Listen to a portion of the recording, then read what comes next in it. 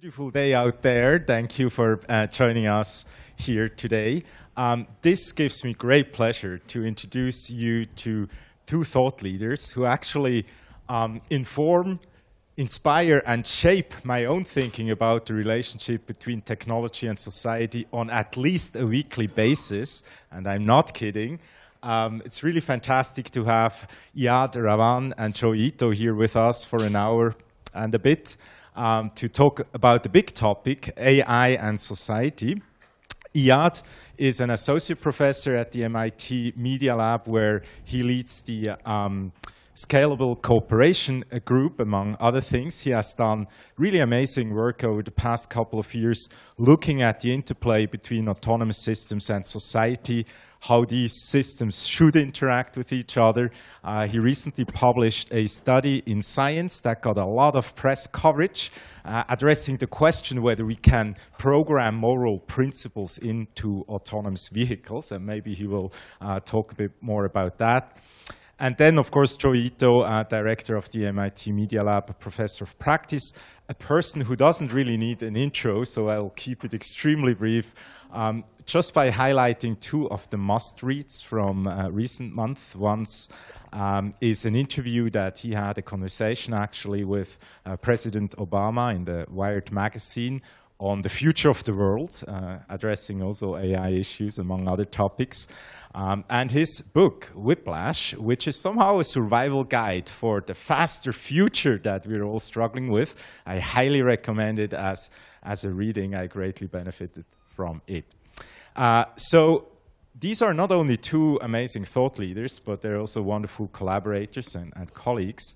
And I have the great privilege, together with the Berkman Klein team, to work with both of them as part of our recently launched joint venture, the AI Ethics and Governance Initiative. And so it's just wonderful to have you here and spend some time with all of us and share your thoughts. So thank you very much and welcome.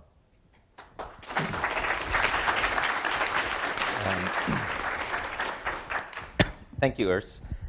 First of all, some of you may be here wondering, wait, this wasn't the talk that I signed up for. So to just give you sort of the provenance of this, originally I think there was a book talk that I was going to do with Berkman, and then I said, oh, well, why don't we bring somebody else interesting in? Joshua Ramo, who wrote 7 Cents, joined. We were going to have a dialogue about his book and my book, and then he had a family emergency, couldn't make it. I grabbed Iyad, and also realized, just as Urs was saying, we're doing a lot of work together with the Berkman Center on AI and society, and I thought this would be a sufficiently relevant topic to what we were going to talk about anyway, so it wouldn't be that much false advertising. And it's sort of I think, an idea that relates to my book as well. I can't remember who it was, but a well-known author told me, when you give book talks, don't explain your whole book, because then no one will have to buy it. And so, so this book actually started about 4 years ago, and we were just wrapping it up as we saw a lot of this AI society controversy / interest start. So the book sort of ends where our exploration of AI and society begins. And so in a way, it overlaps what the book is about, but is sufficiently different that you have to read the book in order to understand the whole story. But I'll just start a few remarks. We'll have Iyad present some of his work, and then we'll have a conversation with all of you. And feel free to interrupt and ask questions or disagree. I think so I co-taught a class with Jonathan Zittrain in January in the winter semester on and his traditional course that he teaches called Internet and Society. I think it's the Politics and Technologies of Control. Bruce Schneier was there, others were there. It was a fun class. But one of the sort of framing pieces of how we talked about this was this sort of Lessiguian picture that many of you may have seen in his book, where you have law at the top, and then you have markets on one side, you have norms on the other, and you have technology underneath, and that you have you in the middle. And somehow what you are able to do is determined by sort of this relationship between law, technology. I think technology is on top and law is down here. But anyway, but somehow these all affect each other. So you can create technologies that affect the law. You can create laws that affect norms. You can create norms that affect technology. So some relationship between norms, markets, law, and technology is how we need to be thinking in order to design all of these systems so that they work well in the future. And I think one of the key reasons why I think the collaboration between MIT and Harvard Law School, Media Lab, and Berkman is so important is that you kind of have to get all the pieces and the people in the same room, because the problem is once everybody has a solution and they're trying to convince each other of the solution, I call them people selling doll houses rather than Legos. And what you want is a whole pile of Legos with lawyers and business people and technologists and policymakers playing with the Legos rather than trying to sell each other on their own dollhouses. And that was sort of what was fun with the class, was that I think a lot of lawyers realized that actually, in fact, whether you're talking about Bitcoin or differential privacy or AI, we still have a lot of choices to make on the technology side. And in fact, those can be informed by policy and law. And conversely, I think a lot of the technologists thought that law was something like laws of physics that just are. But in fact, laws are the result of lawyers and policymakers talking to technologists, imagining what society wants. And so we're sort of in the process right now of struggling through how we think about this. But importantly, it's already happening. So it's not like we have that much time.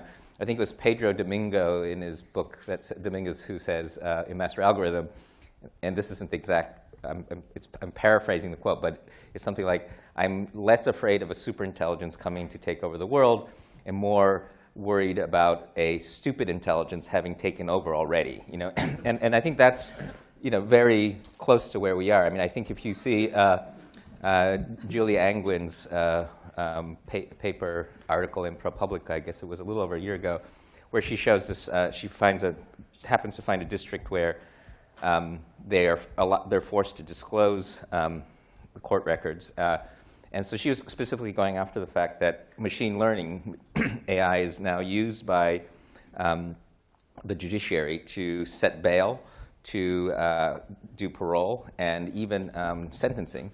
And they have this thing called the risk score that the machine sort of pops out after it does an assessment of the person's history, looks at their interviews.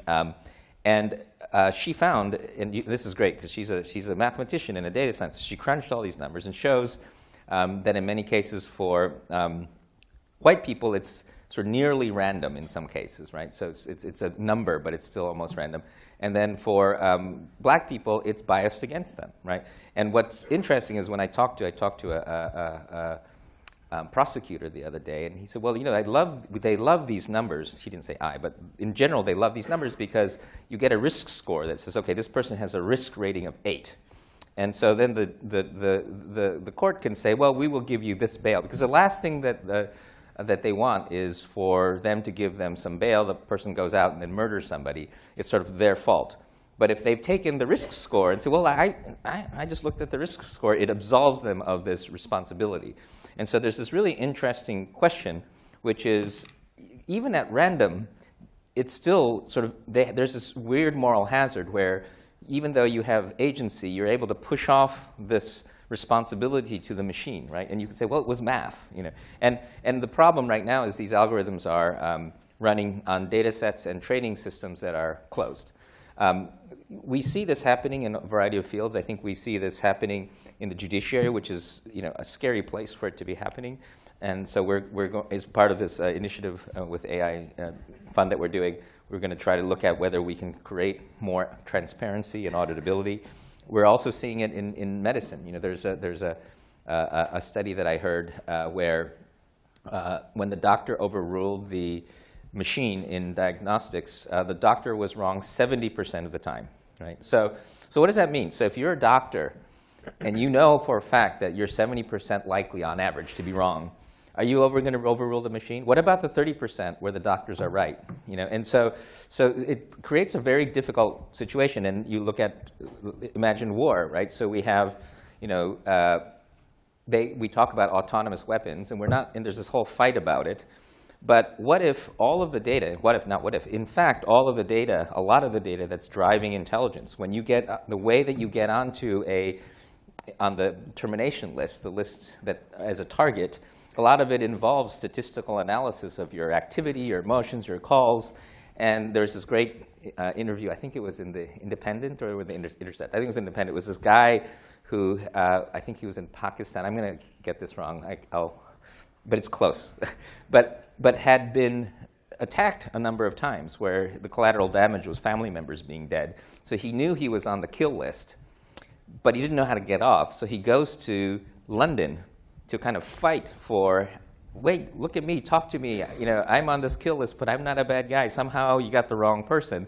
But there's no interface in which he can sort of lobby and petition for getting off this kill list. So even though the person controlling the drone strike and pushing the button may be a human being, if all of the data that's feeding into, or a substantial amount of the data that's feeding into the decision to put the person on the kill list is from a machine, I don't know how that's that different from the machine actually being charged. So we talk about sort of these future autonomous systems and robots running around killing people as a scary thing.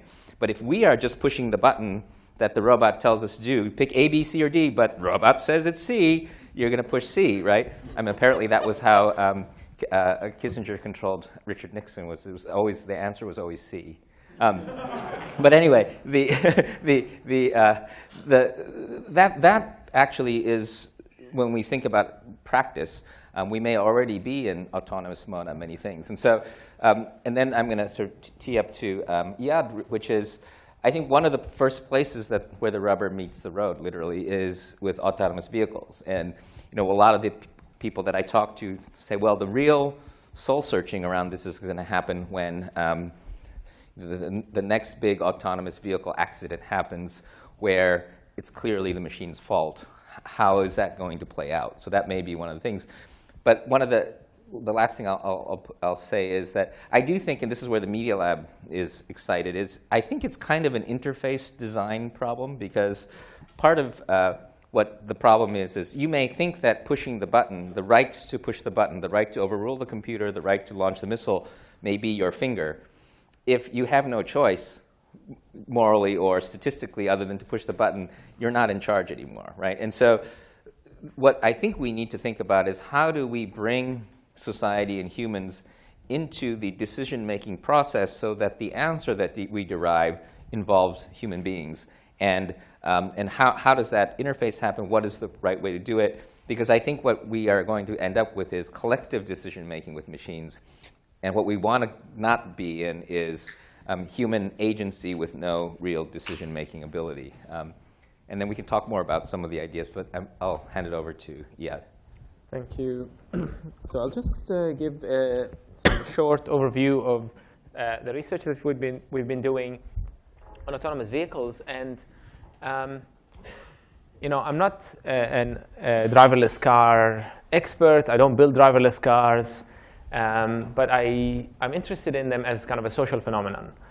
And the reason has to do with this dilemma that people keep discussing, that what if it's an autonomous car is going to, for some reason, harm a bunch of pedestrians crossing the street because the brakes are broken or because they jumped in front of it or whatever. But the car can swerve and kill one bystander on the other side, in order to minimize harm, in order to save, let's say, 5 or 10 people. Should the car do this? And who should decide? And more interestingly, what if the car could swerve and hit a wall, harming the passenger and killing the passenger, in order to save these people? Should the car do this as well? What does the car have a duty towards? Minimizing harm, utilitarian principle, protection of the owner or the passenger in the car, a duty towards them, or something else, or some sort of negotiated outcome in between. And do we ignore this problem? Do we just say, well, let the car makers deal with this problem? And it seems to be a very controversial topic, because there are lots of people who love this and lots of people who hate this. And people who hate it say, well, this is never going to happen. It's just so statistically unlikely. And I think that's kind of misses the point, because this is an in vitro exploration of a principle. So you strip away all of the things that don't matter in the real world, so that you can isolate a factor. Does drug X cause this particular reaction in a cell, for example. You don't do this in the forest. You do it in a petri dish. And this is the petri dish for studying human perception of machine ethics and what are the factors that people seem to be ticked off by. And I think when we started studying this, we used the techniques from social psychology. We frame these problems to people. We vary things, the number of people who are being sacrificed or otherwise, whether it's an act of omission versus act of commission and things like this. And we're sort of interested in, how do people want to resolve this dilemma? But what's fascinating is that there was something that's so obvious that we missed initially, which is that this is not really an ethical question. It's more of a social dilemma. It's a question about how you negotiate the interests of different people. And this was the strongest sort of finding that we found, which is that no one wants to be in a self-sacrificing car, but they want the whole world to drive ones. And it's really fascinating, and the effect is so strong that if you look at, for example, the morality of sacrifice, and this is if you kill a pedestrian to save 10, kill a passenger to save 10, and so on. So you can see that I think it's moral and desirable in both my car and other cars to sacrifice other people, for the greater good. So I'm happy to kill pedestrians to say, one pedestrian to save 10. That's great. But as soon as you tell me, well, would you sacrifice yourself? Would you sacrifice the passenger? Well, I think it's moral. I think it's great. But I would never want this in my car. Not in other cars, and definitely not in my car. And this is where you see these things split. Now, this is the tragedy of the commons, right? I want public safety to be maximized. I would like the world to be a safer place where the cars make the decisions that minimize harm. But I don't want to contribute to this public good. I wouldn't want to pay the personal cost needed to do this. Well, we thought maybe regulation. That's how public goods problems are solved. Let's set a quota on the number of sheep that can graze, so we don't have to overrun the pasture. Or let's set a quota on the number of fish you can catch, so you don't overfish and kill all the fish, and basically everybody loses out. And we asked people whether they would support this, and we found that people think it's moral, but they don't want it to be legally enforced, at least for now. Right? This is a PR problem, and maybe maybe we need to develop the law so that people feel comfortable with what this means. And I guess just to ask a question, because we talk a lot about the evolution of cultural things, and I assume all of these are people. I guess you don't know, but most of these are people who have never been in a self-driving car, right? And I think one of the things that we found, again, this is not my work, but some of our colleagues. They did a self-driving car Uber-like thing where you get an app, but it was actually for normal, sort of the public. And to your point, their impression about the safety of self-driving cars changed substantially after they had actually experienced it for a little while, and they felt, anecdotally, I felt safer than with Dad. And so I think that once you sort of are in a self-driving car and see how much control it has, your view on its safety as well as its and the other thing that happens, and this may happen more in Japan than in the US, in Japanese culture, you often sort of personify and identify with machines and tools and things like that. So they start to feel trust with the machine, which I think unless you experience it, you can't imagine it. Yeah. But anyway. I agree. So I think there's all sorts of things. We're now interested in studying, for example, agency perception. Do people perceive these things to have minds? And and if not, then why not? What's the missing component? Which becomes really interesting with drones, for example.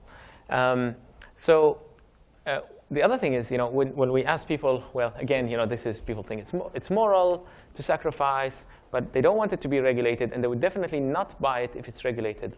But they're much more likely to purchase those cars if they were regulated.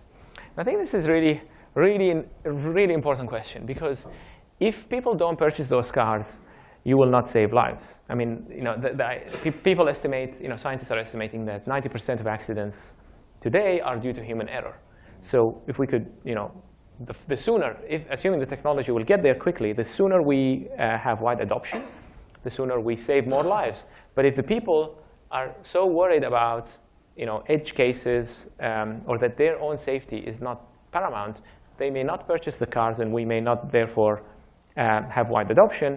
And as a result, we kill more people. And to map this onto the Lysigian quadrants, yes. This is clearly one that you can't just leave up to the market. If people aren't buying the thing that they believe has a common good, right? Mm-hmm. Exactly. And if you regulate it, then there's a backfire effect, which is, well, fine, that's great, that's a good social contract for other people, but I will continue to drive my own car and probably be more likely to kill myself as a result. So people are not rational in the way they assess risk, for example, of getting on a plane, or will I be eaten by a shark? People overestimate those risks, and there's a good chance that if we don't trust those systems, then we will overestimate those risks too, and prefer to drive ourselves. So we have an ethical dilemma that we started from. Then we realized it's a social dilemma.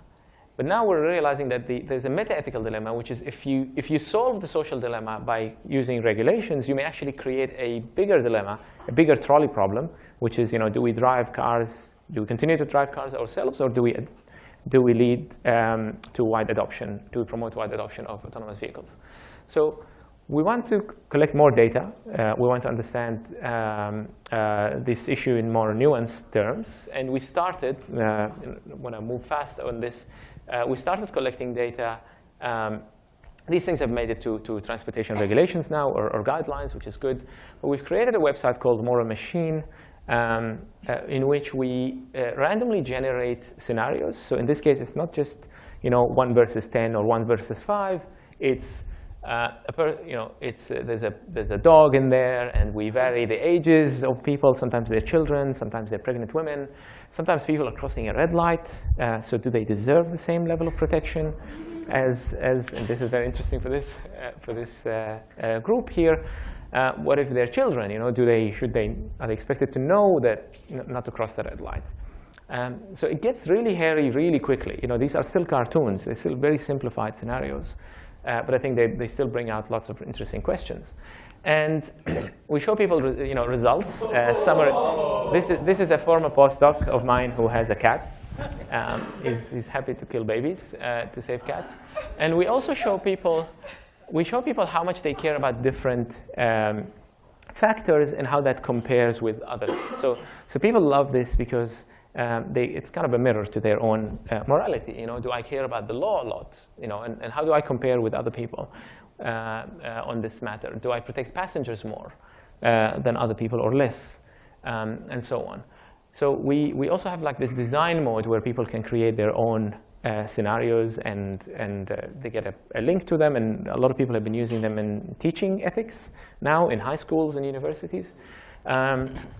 And we have all sorts of species preferences. Should social value be taken into account? Should age be taken into account, and so on.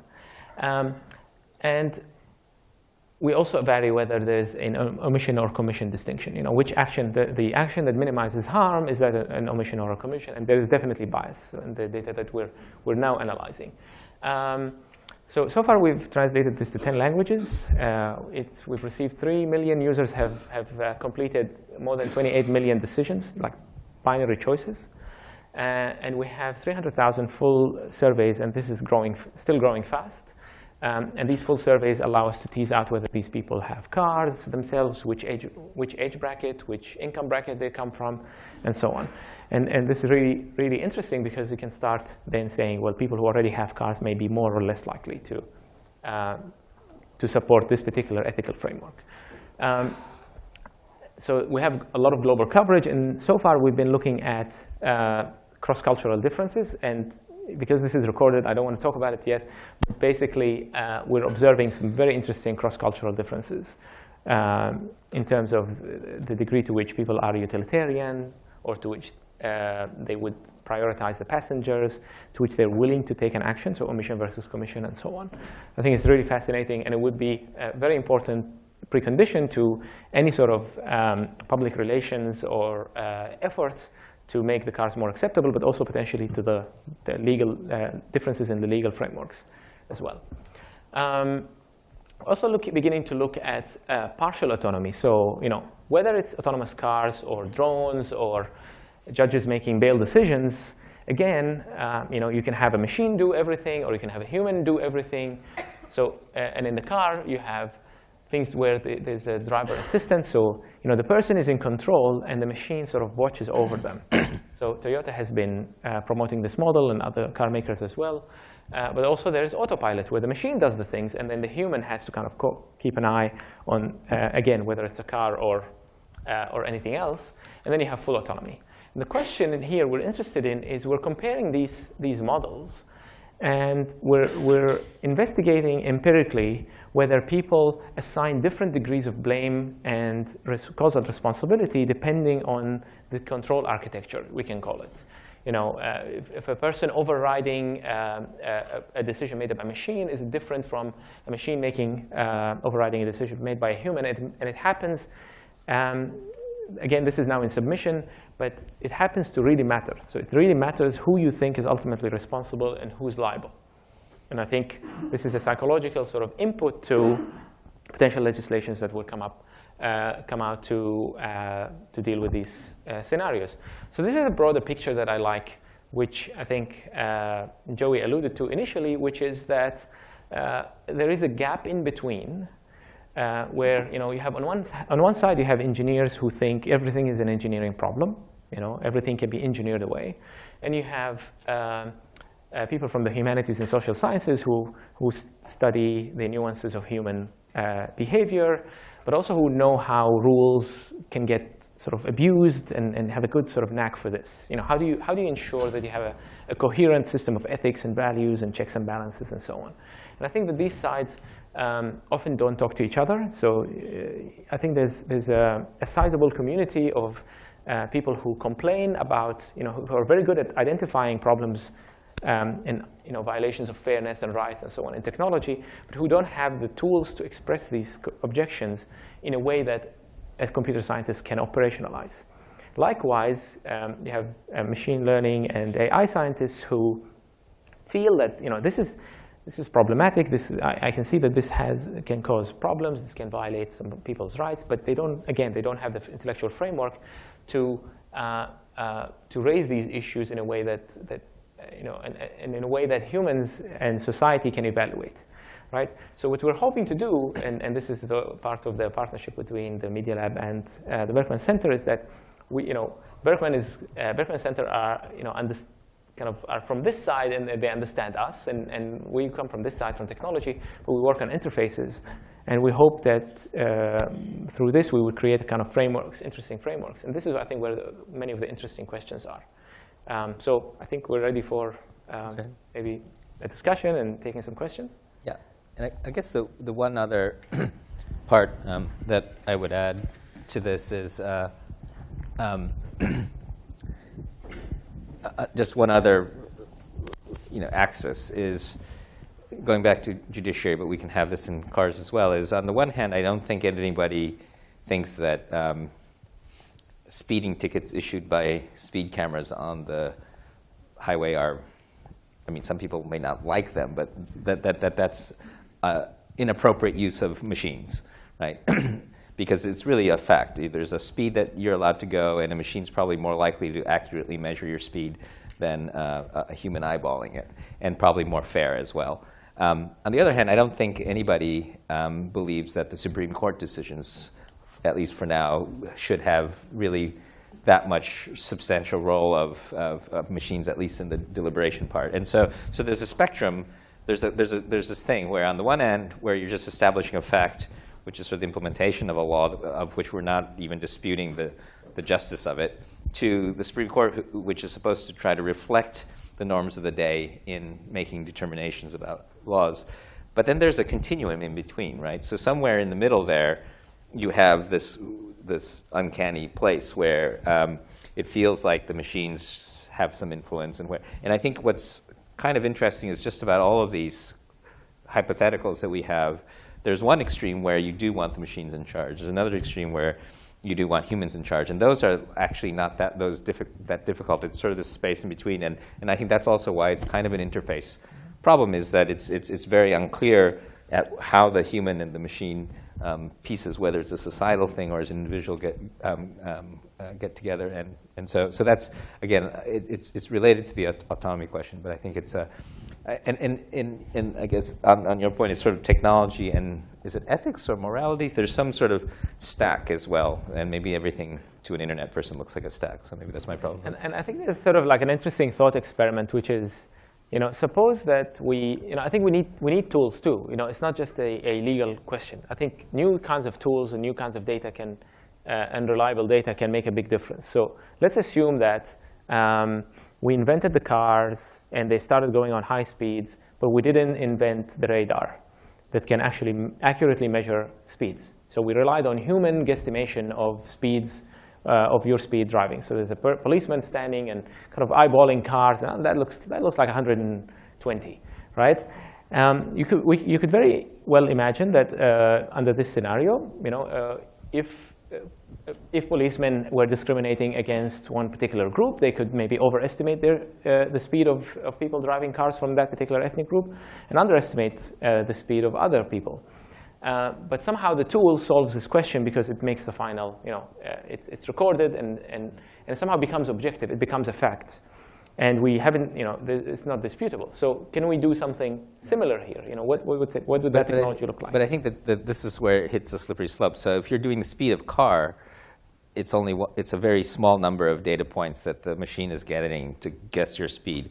But the risk rating, to some people, may seem very scientific, especially if they don't understand math and statistics.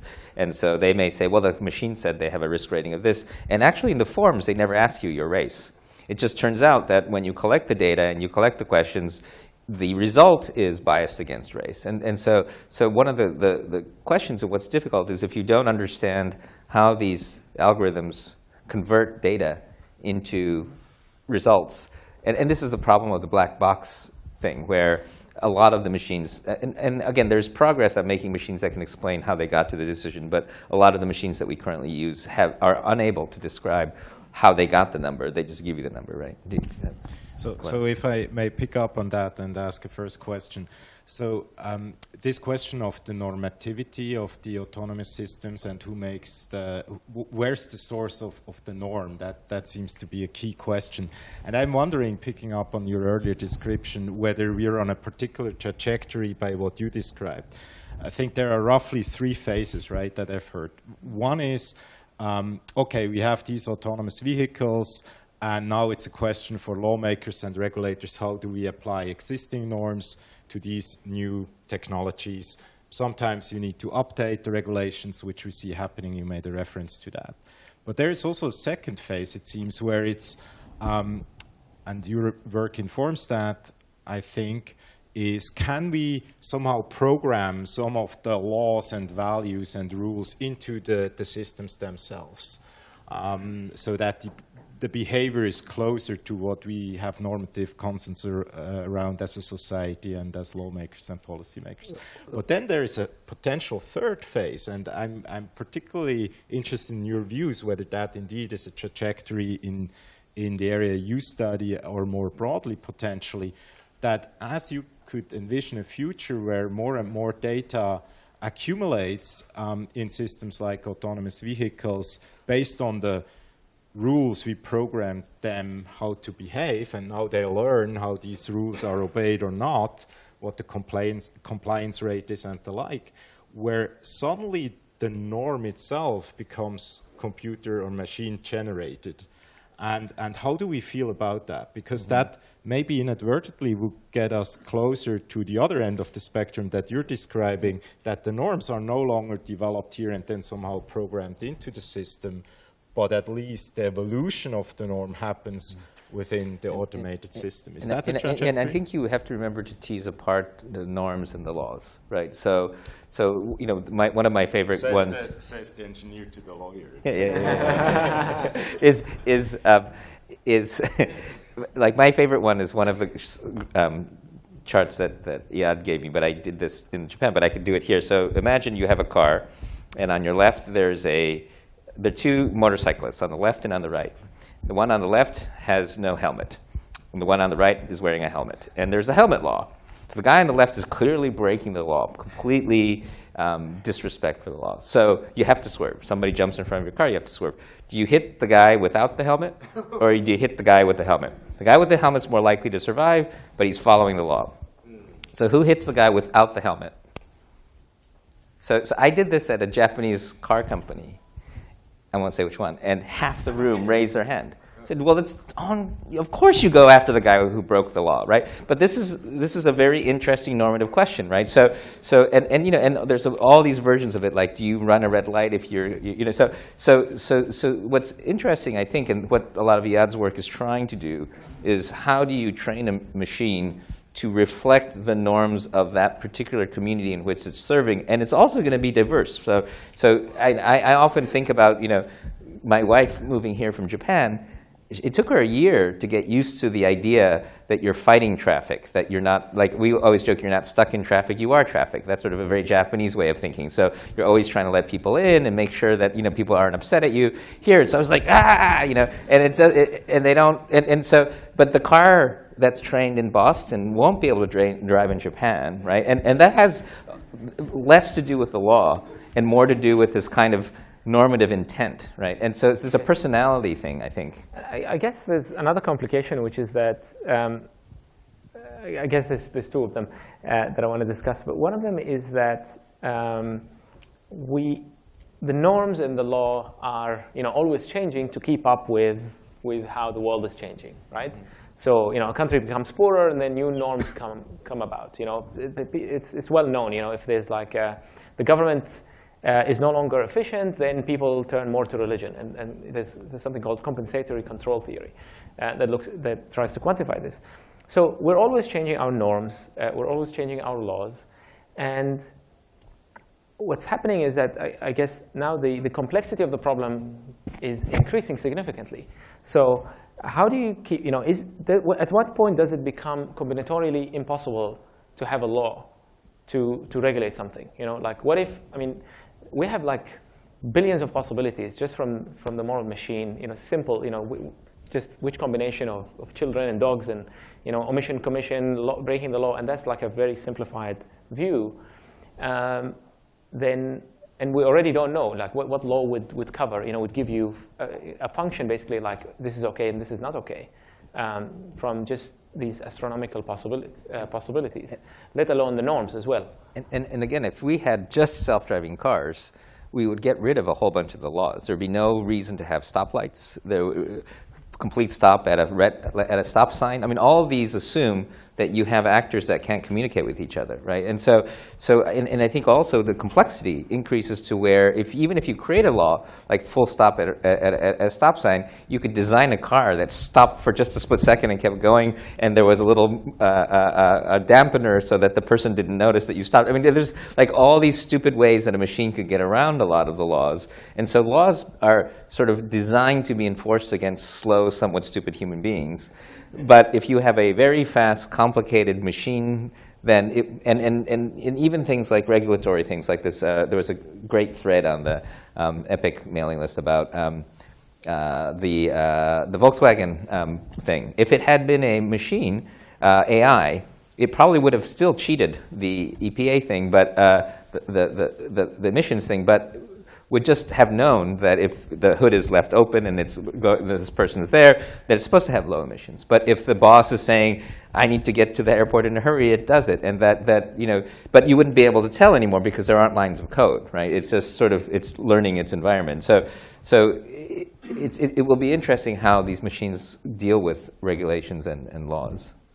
Excellent. Christoph Graber, what are your reflections on the relationship between law and these kind of norms of the system? Actually, I have a question.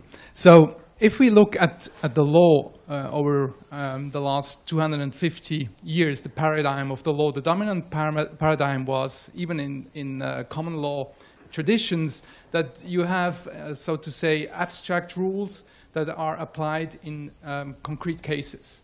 Now, my question is whether we are now entering into a new paradigm where you have actually concrete cases that are statistically appreciated and then are used to develop abstract principles that should then be resolving typical cases. I think that might be, that's a very interesting dichotomy, I think. I think that it's kind of a moral imperative that is created by a new technological capability.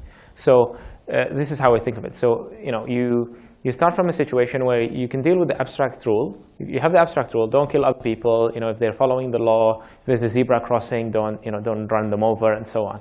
And then there are all sorts of other scenarios that you could maybe approximate with the rules, but then if they don't fall under any of the rules, then you just call it an accident. We just call it a day. Everybody goes home, right? Because there's no way a human being could have known, for example, or could have reacted fast enough in time, and there's not even a way for us to find out what the human knew when exactly. And then all of a sudden, we invent a tool that can, in theory, record all of this information, so we know what the car knew a number of milliseconds before an accident, and we can start creating counterfactuals and so on.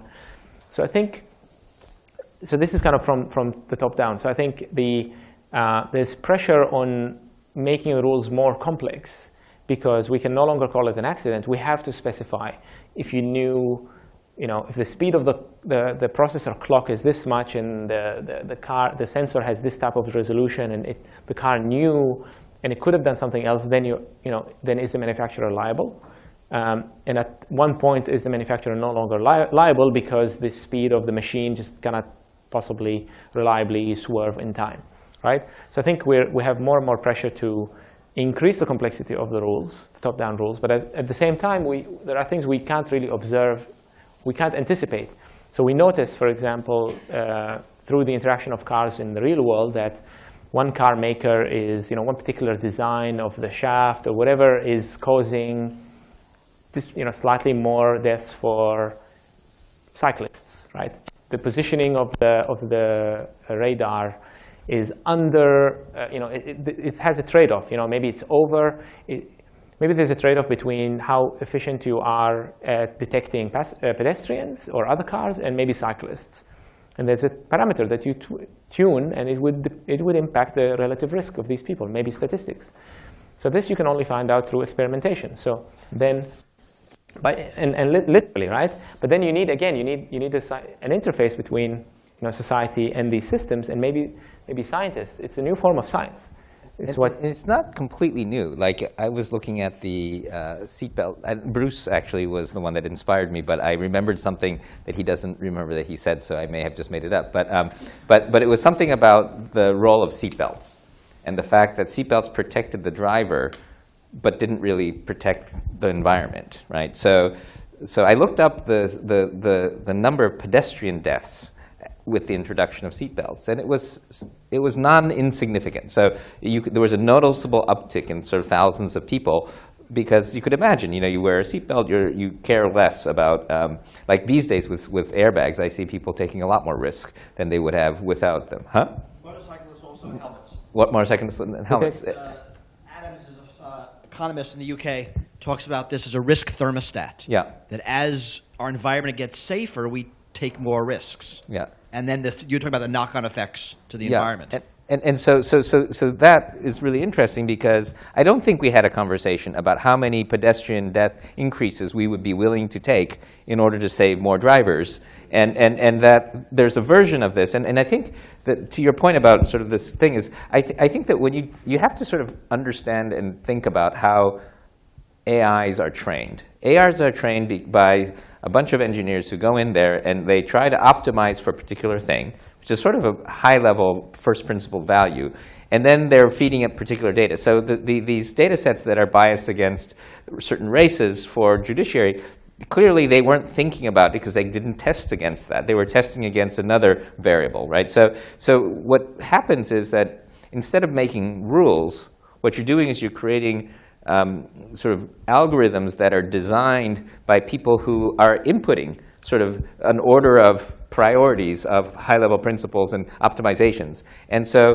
if you're forgetting to optimize for something that society cares about, you've created an algorithm that is sort of inconsistent with the norms of society. And I think what the problem right now is there's a lot of black box.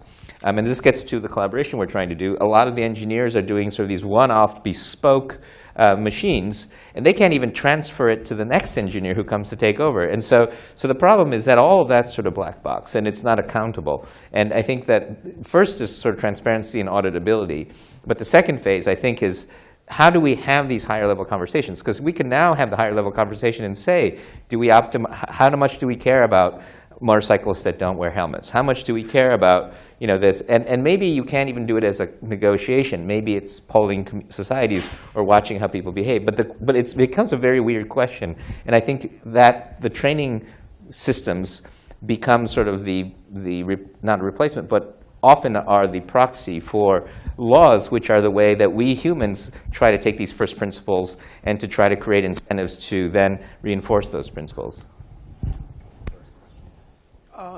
Hi. So, sure. I'm J.M. Porp. I'm a journalist. If I could just zoom out just for a second, one thing that I try to do is look for useful metaphors to discuss these ideas with non-technical people. And a metaphor that this discussion provokes for me is a sports metaphor in terms of refereeing. The what metaphor? Sports. Let's take World Cup soccer. I can imagine a near future where you could, in theory, have real-time automated machine refereeing of a World Cup soccer game and get the human out of the loop. But would you want to watch that soccer game? It isn't gaming the system, isn't the human fallibility of the referee an essential and necessary part of the game? And do we want to have perfect enforcement of the law? I mean, isn't the law ideally, in a perfect society, not perfectly enforced? Mm-hmm. If you see what I mean. And is this a useful metaphor in discussing automated refereeing of society, as it were? I think it's an interesting metaphor, but I don't think it's necessarily the only one, in that there are a lot of sports where we have allowed machines to take over. Any sports that require timing, machines now call the time, and it's not a human being necessarily with thing. They have like auto races and stuff like that are pretty automated, and I think people like the fact that and I think part of it is sort of an evolution of our norms, but. I don't know if you have thoughts. I'm wondering if also that sometimes when the machines are not well designed, then we go back to there's this human thing that that the machine is not really capturing. But I think as machines get better and better, then in a way we can no longer say that. We have maybe we'll say if it's a person with a helmet versus a person without a helmet, we flip a coin, and the machines can flip coins very fast. They can generate random numbers, and maybe that's what society would end up deciding, because and actually in some of our surveys, in one of the surveys we asked people, should the car swerve or stay, or would you flip a coin? And about 25% of people said flip a coin. And in a way they were happy, they were more comfortable with fate, right, deciding, and that may well be what we decide to do. But I think now we have to choose, including the choice of choosing randomly, right? Yeah.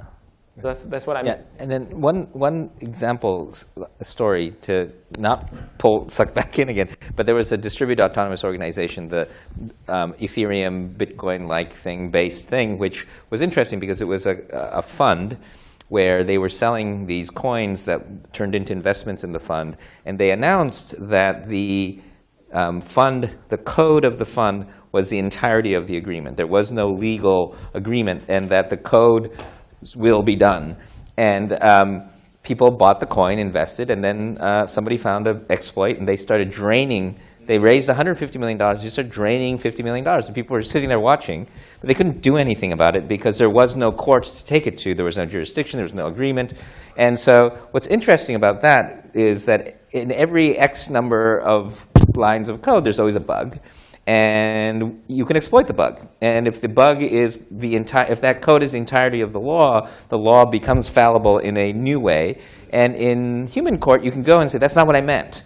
And if you agree, you can change it. But in machine land, at least in the current version of what we're calling smart contracts, you can't do that. So there's an argument that that's completely never going to work. And Bruce and I have talked about that. Having said that, I just talked to some of the probabilistic programming guys at MIT who are working on ways to create these sorts of systems where you just tell it kind of the general idea. So what's the goal? And then the AI then tries to, so you can appeal to a machine and say, there may have been a bug, but that's not what we meant when we got here. And the machine would say, all right, let me look at the conversation. No, you're right.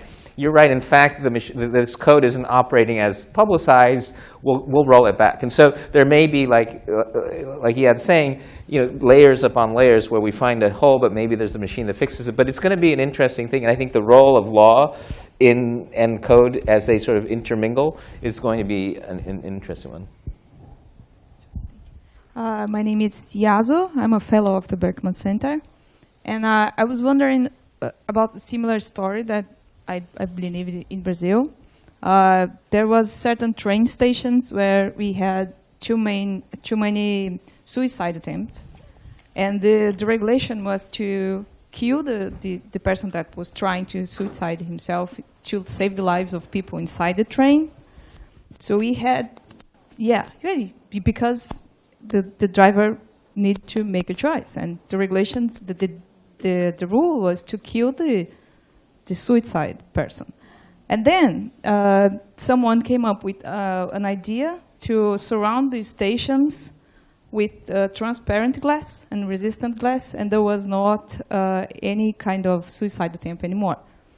So some designers may say that when you don't find a solution for a problem, you may be looking for the wrong problem.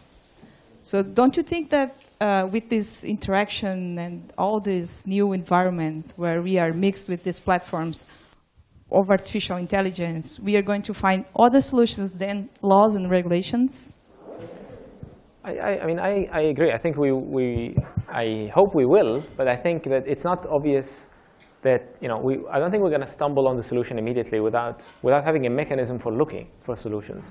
So, even in the case of somebody suggesting that we put, let's put glass and, the door opens only, is aligned with the door of the train, then I'm going to bet that this took a while. Even a simple idea like this took a while for somebody to think about it. Now, what if the solution is some piece of code in the bowels of a deep learning algorithm? That's not going to be easy to come by unless we have a way of sort of interrogating and auditing those systems. But if they remain black boxes, and we may never know that there is a counterfactual world in which this is avoidable or this trade-off is can be resolved differently. Do you want to add? Yeah, and I would think about Donella Meadows, who was a system dynamics person from yesteryear. But she has this great stack of 12 different ways to intervene in complex self-adaptive systems, starting with the least effective, which is fiddling with the data, or the parameters. And then she goes changing the rules, and then she has changing the goals, and then she has changing the paradigm. And so what's interesting about these systems, they're fairly complex adaptive systems. And so there's a higher level thing, which is, should I be traveling anyway? Is fun to drive a thing that we should aspire for as people? Or is capitalism good or bad? So there are these really interesting things where, as society starts to evolve, and let's say we get to a point of, again, I'm not necessarily supporting it, but just one of the ideas that people are talking about is universal basic income. If we get and meet a certain basic material need for everyone, what is the nature of work? How should we rethink who we are and what we are? Because I think one of the problems that a lot of these companies do is they go in and say, assuming cities are still the same, let's try to optimize cities. Let's make traffic lights more efficient. But everyone's doing the same thing, but let's just make it more efficient, is a very low-level intervention. When I think a lot of the things we need to do are high-level. And then the high-level stuff is actually above the law, and it's above, but it's also gets a little bit abstract. Hi. My name is Paula Villarreal, and I'm a fellow at the Berkman Center. I have two questions. What are the assumptions we are not challenging? Like, whether we need to build a car that goes full speed instead of building a car that is driving at the speed that allows it to brake in all the scenarios, or maybe to reduce harm. And the second is, where are the accountability mechanism embedded in the engineering processes in this? Well, I think, I mean, to answer the first question, I think there are trade-offs. You know, like even today, without autonomous cars, I'm sure we can, reduce, eliminate a vast majority of accidents if everybody drives, on 10 miles an hour everywhere, right? And I bet that this is not going to be a popular solution, right? And so society is kind of comfortable, That's precisely an assumption that, and we are not challenging it. Like maybe why don't we? Or we can ban cars completely, right? Like then there will be no car accidents. So I think the point is that that as a society we have our thresholds change, and whatever rules we have now is the result of kind of some negotiated outcome, car companies, people who want to get to work on time, economic efficiency obviously would suffer, but safety would increase. And where is the sweet spot there is something that is not obvious a priori. So what societies do is they experiment with regulations, they experiment with rules, they look at what other countries are doing, and this happens to be the equilibrium now, but it's not by no means the final word, right? Maybe if people discover that in school zones you need a different speed limit, right? And then maybe somebody else will discover something else again. And I think that's the kind of system that I think is important. Now, how do we bring this kind of experimentation into systems that are much more opaque and in which the actors that are acting autonomously and learning and adjusting are no longer just people that we can put in jail and punish and interrogate, but they're machines that are opaque and that, for which we have no interfaces. I do think some of that change is emergent. So it's hard to force somebody to change with an external intervention. But there's just this random story I heard about LA these days, which I found interesting, because the traffic has gotten so horrible, but things are so expensive, that people have, and now that you have like wireless, people have been building these humongous cars where the inside, they have a driver and the inside is just an office. And they're living really far away. It takes them 2 hours to get in. Doesn't matter, because now they are fully functional in the car, right? So that's a weird adaptation to an environmental system. And I don't know how many people it is. But you could imagine that with self-driving cars, I have a Tesla, I realized that I no longer am like stuck to the fast lane anymore. I have less stress, and I actually would rather not drive too fast and let the car just kind of move along.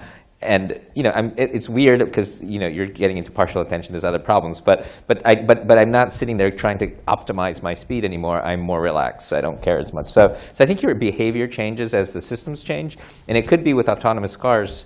You won't care as much driving slowly because you might be having meetings in the cars or something like that. So I think it'll be interesting to see, and I think some of these are market-driven. Like with electric vehicles, for instance, the system was staunchly against electric vehicles when the EV1 and others came out. But it was when the Japanese electric vehicles came out in the market, just said, oh, we like these. And then the regulations just all changed because business wanted to do it. But when they were trying to mandate these laws early on in California, they were just completely overthrown because the dealers thought that they wouldn't make any money. So it's interesting to think about how now I'm shifting onto the norms and market side as some of these solutions. I do think that if people feel it makes sense, I think it will happen. Hi, thank you for your time. My name is Griff. I'm a Berkman Klein Fellow. I work with Peer-to-Peer University, and I've been subscribing to Car and Driver magazine on and off since I was 3. And the reaction there, is very lackluster about autonomous vehicles, and it's obviously a very specific community. But when I sort of reflect on the ways that autonomous vehicles have entered my life in the last 5 or 6 years, there's a lot of sort of top-down, me being told that it's something I should want. But I'm curious in your reflections, and maybe the work you've done with the Moral Machine will shed some light on this, is what consumer groups do you see really pushing for this, and in different societies or different communities do you see it maybe being advocated for in different ways, trading my personal car in for an autonomous vehicle versus thinking about ride sharing as an opportunity? And if you could just share a little bit from the perspective of consumers and what you've seen, I'd love to hear about that. I must say we haven't really run any sort of consumer surveys on like alternative modes. We have been hearing a lot of, especially for people who think the question is irrelevant. There are lots of groups that basically want to revamp the entire transportation system. So they think this will be irrelevant because we won't have cars with people on the streets. We won't have streets with where people are next to cars in the first place. It's all going to be self-driving, dedicated roads or elevated roads or something like that. So I think there's people who just basically think we should revamp the whole thing. And there's a big economics. The economics of it is very challenging, I think. Then you have the petrol heads who watch Top Gear and want to keep their cars. And the question is, will they just drive around in circles one day, in an arena, or will they be actually will they still have a chance to drive around in the real world? I don't think no one has an answer. Will the change be gradual or not? I think it's not just a sociological question. It's an economic question, a technical question. Will the technology be fast enough? Will it be affordable? Will it be fleets, or versus consumer-owned? I must say that I'm not an expert on these questions, but given that this is a likely scenario, which is kind of partial transition, where you're going to have mixed, people. You can't just take people's cars away from them. I think we're going to have to deal with this problem for a while of mixed environment, and this is where this question arises. We have a lot of history, though. I mean, I think, tobacco ads, I still remember them, but you don't see them anymore, and no one misses them. I think that's going to be the same with fun to drive ads. Automobile magazines are going to be like gun and ammo magazines. It will be, because I think when you connect it to deaths. So I think the problem with the tobacco industry is they had this whole fight against this "you're killing people" thing. And I think that if we get, let's say, a community, let's say you take California, and they go all self-driving in a couple of communities, and you see traffic accident death going to 0. Just like with drunk driving, when there was indisputable evidence that drunk driving caused deaths, you just couldn't argue that it was okay for me to have a couple of martinis and hop in the car. It just seemed like the wrong thing to do. And so, and I jokingly say this, but can you imagine if because right now 1.3 million people die from traffic accident deaths a year in the world, right? And so if you said, well, but I have the right, like the Second Amendment, to drive my own car, and I love to have fun to drive at the expense of 1 million. And we have a drunk driver magazine as well. Yeah. but I think it becomes harder to make that argument. I think right now it's theoretical. Just like the tobacco stuff and the drunk driving stuff seem theoretical. And I think and I think Lessig used to teach a course on this too, where you see this kind of the norms and the laws go from, of course women shouldn't vote, or of course not everyone is equal, to how could we have thought that before? And there's this really interesting pivot that you make. And I kind of feel like with these systems, as they get deployed, we'll hit that point. So we have a question on Twitter from one of our affiliates, Malavika Jairam. We've talked about ethics and morality in specific ways. Her question is more along the lines of the morality or ethics of gamifying moral decision-making. Could y'all comment on that?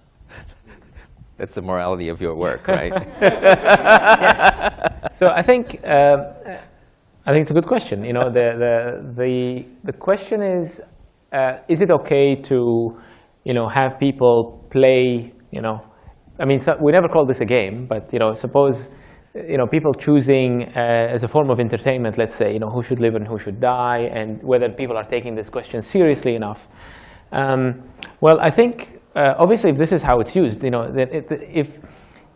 me, if the entertainment let's say this is entertainment for some people, right? And if that happens to produce an outcome that is superior, then I'm all for entertainment. There are people who play games, and as a result, they solve protein folding problems. That's okay. That doesn't diminish from the science. So I think as long as we don't take it too seriously a priori, as long as we don't sort of rely on votes as something that we're just going to take from online. Maybe there are trolls, people who are just kind of playing to kill more people in the modern machine, just for the heck of it. As long as we don't take that too seriously and put it straight into code, this is why I think we need filters, and this is just one part of a very broad conversation that involves legislators, car makers, and other stakeholders in society. So for me, this is just one piece of the puzzle.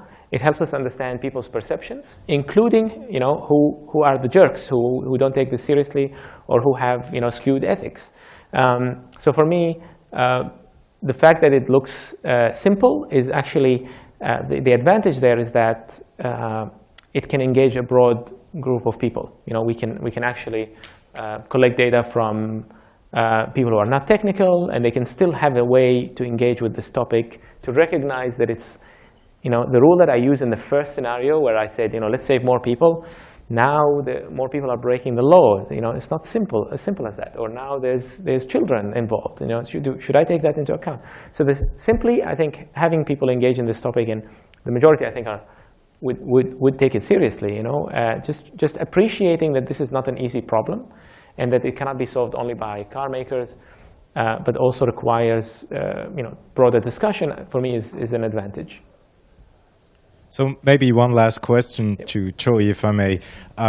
You wrote the book, as I said in my introduction, that makes us think about the ways we can deal with this faster future. You also pointed out at the beginning of the talk that some of these technologies are already here and are widely adopted.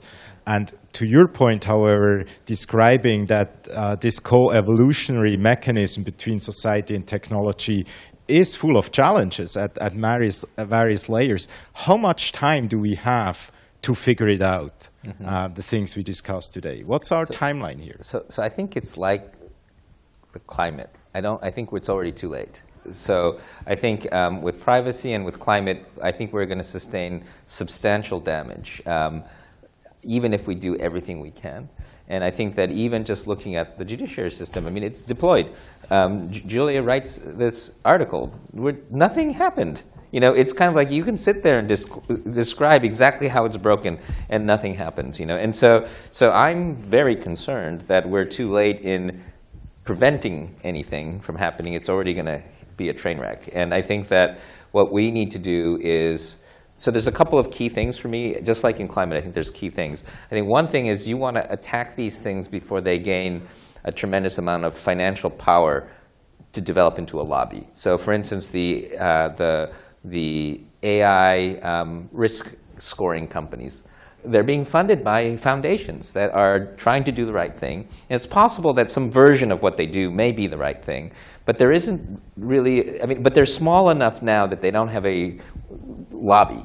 But if they got as big as, say, guns and the NRA, it gets much harder to displace them. So what I think is important is to sort of figure out where we have broken systems, go in and try to point them out, come up with solutions and attack them, at least attack them, try to fix them before they become cancerous. And so cancerous systems, I think, are systems that no longer are able to be held back through our self-regulatory immune system, which should be our legislature, should be our judiciary, which are dysfunctional at suppressing these things, partially because these new cancers that we have work in patterns that these legislatures and these enforcement systems aren't very well equipped to identify those. And so part of this, bringing the engineers into the conversation, helps us create these patterns. But it really, I think the sort of biological metaphor is we're about to be infected with a whole new category of pathogen that can sometimes be turned in our favor, turned into favorable microbes. But I think we're going to sustain a tremendous amount of damage. And so, but I think, having said that, it's not too late to prevent an extinction event. But I think it's too late to prevent a whole bunch of damage. On this semi-pessimistic note, thanks so much for joining us today. Thank you.